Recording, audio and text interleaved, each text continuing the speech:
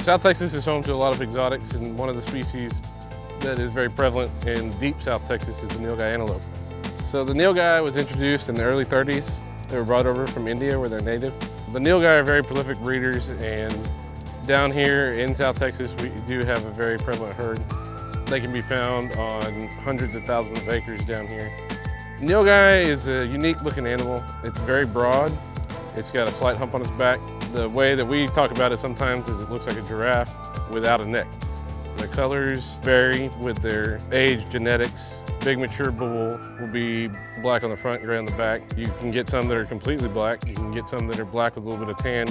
A big bull will be anywhere from 550 to 750 pounds. The Nilgai is a very tough animal. The skin around their neck is about an inch thick. And that's, protection for their fighting from those sharp horns when the rut comes around. The younger bulls tend to run in groups, and the older bulls seem to be more solitary. During the summer months, you'll see, more groups of bulls just by themselves without any cows, and you'll see all the cows will be herded up together as well. But the bigger mature bulls will still be solo walking around. The Nilgai do really, really well in Texas, and there's a lot of reasons. I mean, they're kind of a grazer and a browser. They will eat the grass, but they will also eat weak sacks and stuff like that can be found all over South Texas brush country.